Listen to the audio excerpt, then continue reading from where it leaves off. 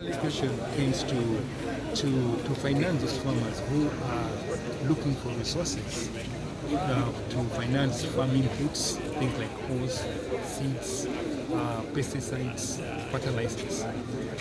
We did some analysis and found that there's little allocation for agro-processing activities that would have actually increased the value of the loan they are picking as compared to other regions. So with the increased production now in northern Uganda, our request of course was that the people of northern Uganda could consider to see how they can go into processing.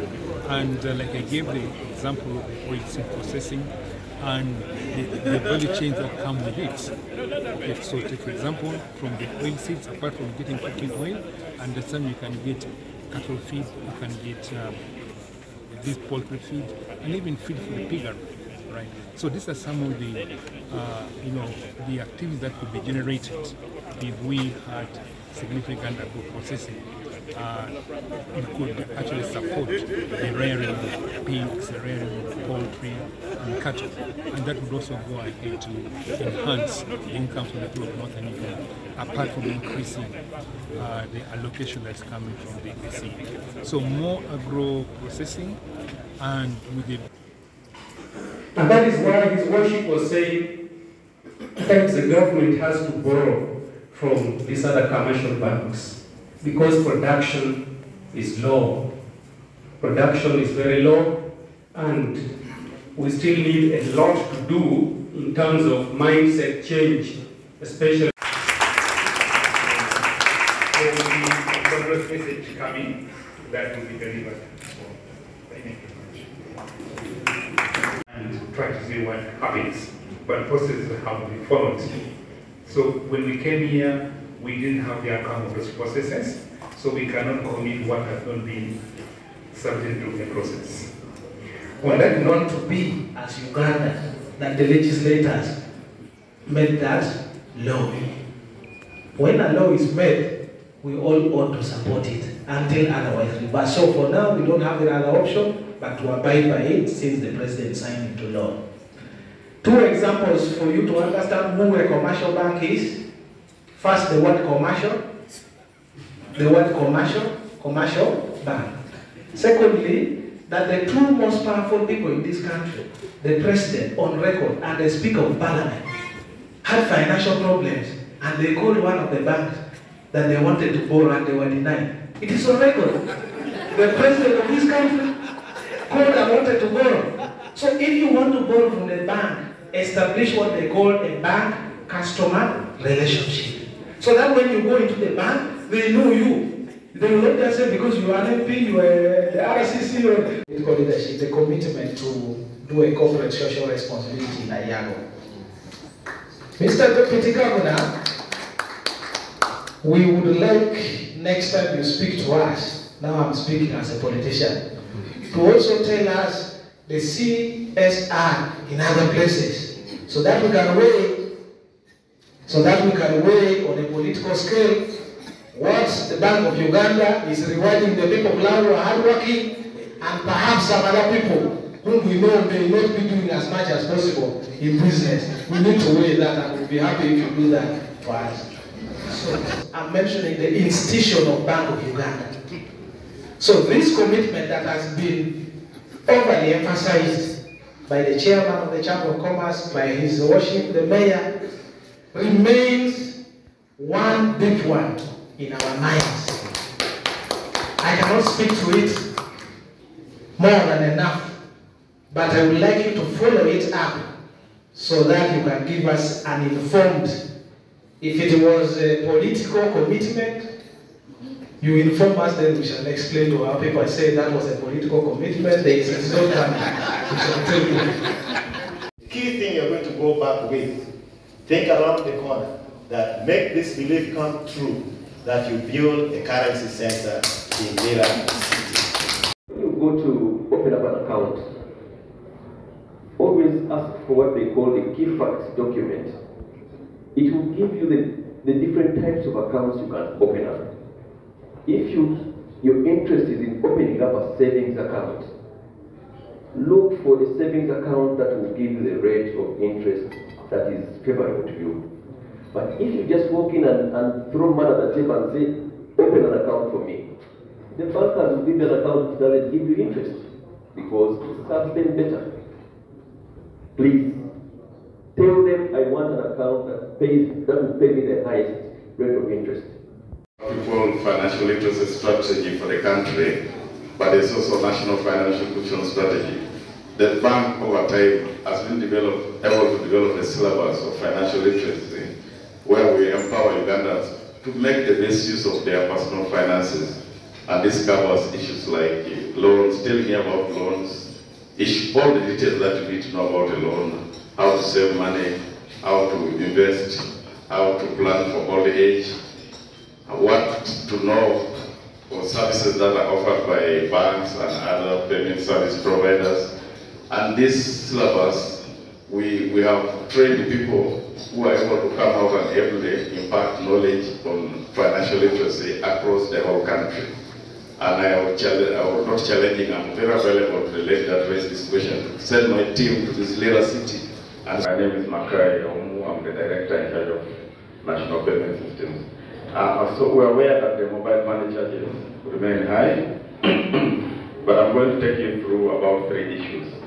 The first one is within your control. The first one is indeed within your control.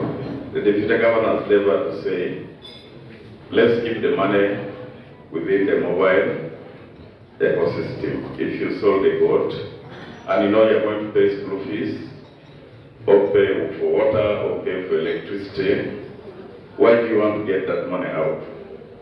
Because when you get it out, then you face first the withdrawal fees. Second, the 0.5% tax.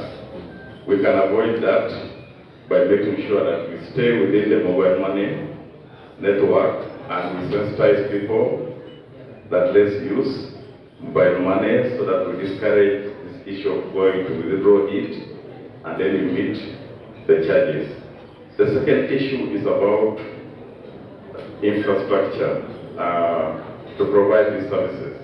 It remains high, mainly because we have 2 big companies, the regional companies that provide us with mobile money, MTN and Airtel. And now you have to enter into what they call bilateral agreements between, say, 2 parties. And when they sign those agreements, they agree on charges, which they transfer to us, the users, the consumers. So what the central bank is doing is to put in a centralized system. I'll explain it more. We're trying to implement what they call the denomination structure. Just very quickly, part of what a central bank is supposed to offer all of us in cash transactions is the conveniences of denomination breakdown that reflects the level of transaction. So if you're buying goods and services in the region of 1,000 to 2,000 or less, you should have coins. If you're buying at higher levels of higher values of transactions, then you should have the notes and the larger ones. So it is our duty to provide this economy with currency from 1 shilling to 50,000. So that what people need at a point in time is what they get. Now, along the way, obviously some of the denominations, the lower ones, are less practical transactionally because the pricing has shifted largely beyond them. So you will generally not see 1, 2, 5, 10 and increasingly 50 in circulation, but where it's needed we supply it because we do not want to create a structural absence of denominations to facilitate transactions. So 50 shillings is legal tender, use it when you need it, it's available. And where you need others, they are also available. I appreciate that, we hear the public saying that they're small, they get lost and all those things, but they do serve a purpose, and albeit reduced, we still get demand for it from some of the commercial banks. So the people's representatives, Bank of Uganda does not represent anybody, right? At least as far as the lawmaking is concerned. We only implement the laws that have been passed by Parliament, right, and ascended to by the President. The Parliament passed that law, ascended by the President. We therefore have to respect the wishes of the people of Uganda. Now, what is the effect of that on our operations? Yes, you had the World Bank statement recently that they were suspending aid. They were suspending new loans to Uganda until certain issues have been made clear. And as a result of that, our currency kind of like depreciated. It was about 3,680 shillings per dollar at the time of the announcement. It depreciated to about 3,760 after the announcement.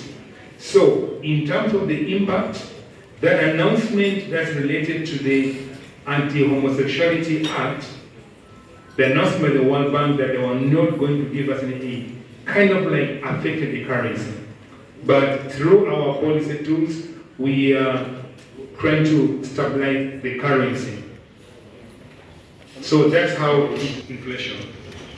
Like I said in my presentation, we have been able to lower inflation from the high of 10.7% in October last year to now 2.7%. And we have done it through squeezing money, right? But we cannot, as a central bank, continue doing that. There's a limit to which you can do that. So government is aware that they now need to trigger the supply side of the economy to raise output. How do you trigger the supply side of the economy? We've had discussions with government on this, and government has correctly said, look, we're trying to use the PDM, we're trying to use the NIOGA and what have you, so that when you benefit from the PDM, how are you yourself using that money to increase production? Like the lady here said, that when you are given money for particular activities, are you going to marry a second wife, or you are really going to use the money for the activity intended? So I think government is working on the supply side through a number of initiatives. They are also supporting small, medium enterprises through the Uganda Development Bank, the Microfinance Support Center, and what have you. So they are working to trigger the supply side of the economy so that we don't rely on demand management through monetary policy by squeezing money. We are of the view that we have not lowered inflation to where it should actually be. So now the supply side should take over to sustain inflation where we have reached. Now the currency. I don't know what is the exchange rate of the South Sudanese pound per dollar. Does anybody know? I must confess I don't know the exchange rate of South Sudan to the dollar. Okay, but I think what you need to ask yourself that how is that exchange rate changing over a year? All right? I gave you an example of the Uganda shilling. The Uganda shilling appreciated by 2.4% over the last 1 year. So it means that the same value of Uganda currency that you needed to use for buying $1, right? You would now require fewer Uganda shillings to buy the same dollar. The question I'm asking for you is, how many Sudanese pounds did you need to buy $1 last year compared to how many Sudanese pounds you need to buy $1 this year? I want to believe, unless I'm wrong, that you require more South Sudanese pounds to buy $1 now, whereas in Uganda you require fewer Uganda shillings to buy the same dollar. So that simple analysis shows that the Uganda currency is gaining on the dollar compared to the South Sudan pound that is losing on the dollar, if my understanding is correct. We were given this facility which we have, the technical center. But we were told or promised that within a short time, you are going to make us be sure that this center will not go away. That's the time when it was established. Now, it is now 3 years, the technical center is there, but our problem is that we would like to be sure that the center will not go away. By the way of you now making a permanent construction of a Bank of Uganda building here.